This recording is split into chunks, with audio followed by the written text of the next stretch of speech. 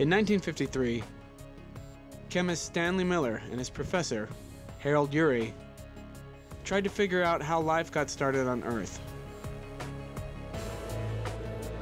and came up with a groundbreaking experiment. The two of them came up with this idea that if you took a simple mixture of ammonia, hydrogen, methane, and put an electric spark through it to simulate lightning, that maybe you could make organic compounds that we associate with biology. It worked.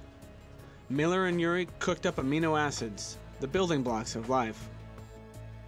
Years later, Miller passed on his lab equipment and research materials. Today, they're still shaking up the world of science.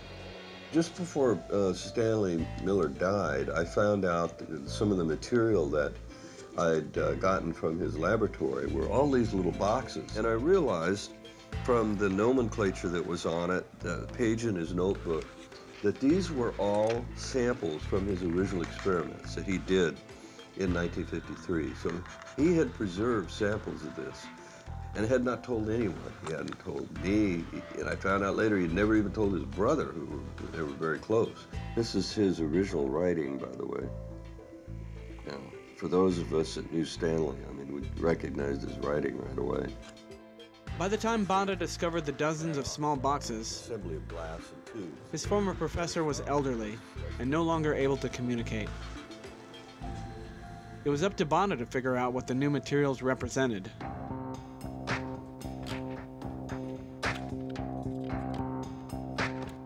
So you can see here in this particular vial, there's just this little brownish residue in the bottom of it. And that is the residue from the water flask that he collected. And even though it's such a tiny little film in the bottom of this, it's more than enough we need to analyze. In fact, when we first analyzed it, it blew our instruments off scale. There was so much stuff there. So we were able to go back and look at his original experiment, and we found that these experiments yielded far more amino acids than he originally thought. There's a huge diversity of amino acids that we've never seen before in another experiment. In Banda's lab, Miller's experiment continues to unfold, with big revelations just around the corner. I got about 200 of these little boxes or so in the collection, and we're slowly working our way through these, and we're on the verge of making a new announcement in the next 6 months or so about a new aspect of this that we've discovered. So his experiment lives on over a half a century later.